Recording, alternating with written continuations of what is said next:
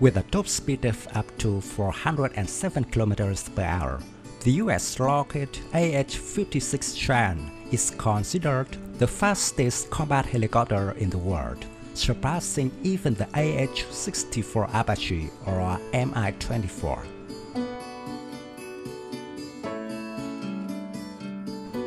The AH-56 Cheyenne was born at the request of the US military that needed a high-speed combat helicopter to maneuver quickly on the battlefield. This project was started in the 1960s, with the winner being Lockheed. The AH-56 Cheyenne is a perfect combination of light helicopter and attack aircraft.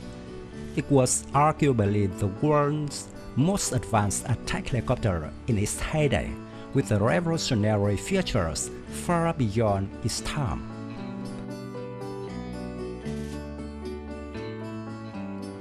Unfortunately, the Cheyenne program never fully succeeded due to technical issues, program management shortfalls, changing procurement priorities, high cost, and a crash in 1969 that left a test pilot dead. Despite never entering service, the Cheyenne left a profound impact on the concept of close air support and attack helicopter design, and today holds a special place in military aviation history.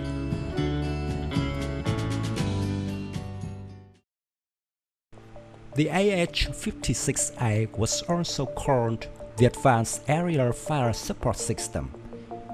During the period when the United States was building up its troop strength in Vietnam, the AH-56 became a bold attempt to compete with the Air Force for a key role in air-to-ground support. The Cheyenne was a highly sophisticated compound rotorcraft, incorporating design features pioneered in Lockheed's earlier XH-51A test ship.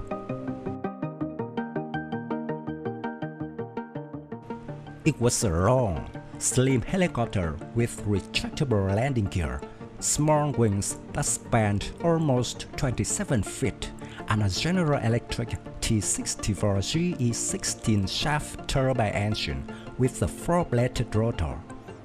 The power rating of the engine was increased to 3,922 horsepower as the test program evolved. The Cheyenne used an innovative propulsion system built around the T-64. The power plant drove a rigid, 4-bladed, zero-stabilized main rotor, the tail-mounted anti-torque rotor, and the pusher propeller at the extreme end of the tail boom.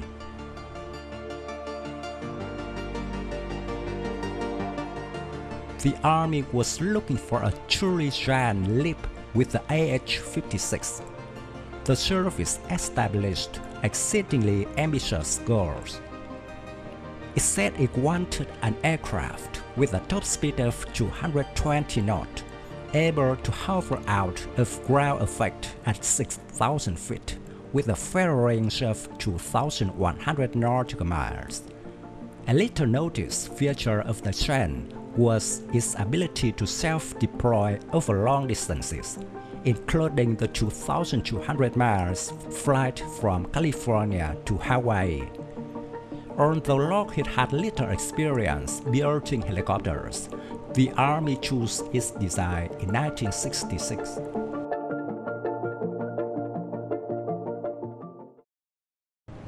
The crew of 2, pilot and gunner, sat in tandem in an enclosed cockpit.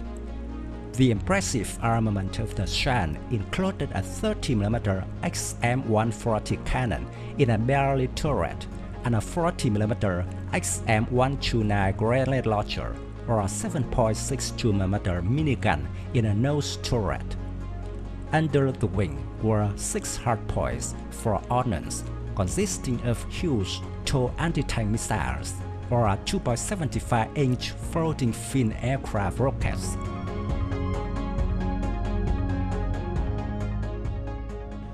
The AH-56 had an advanced weapon sighting system that included night vision equipment and a helmet gun sight. The Army was enthusiastic enough that in January 1968, it placed an initial production order for 375 aircraft. As it turned out, only 10 Cheyennes were built. But in tests, the AH-56 had difficulty maintaining stability close to ground and at high speed. Various design changes seemed to help, but no certain fix had been found when the third Cheyenne build was lost in a crash on March 12, 1969.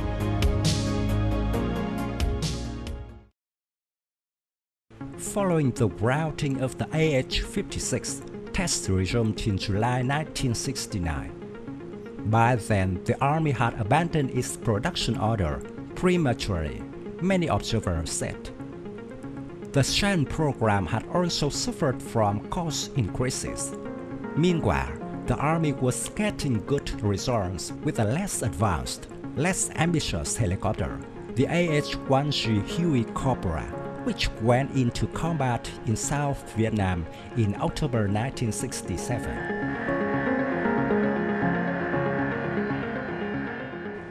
Had its technical difficulties been overcome and had politics not intervened, the Cheyenne would have been a formidable weapon. In some ways, it was more advanced than today's AH-6040 Longbow Apache, which offers some of the capabilities the Cheyenne had, but is not as effective at high altitude. The Cheyenne was an incredible aircraft, said Richard Birch, who piloted the AH-56A at the Yuma Proving Ground in Arizona. It would have changed military aviation.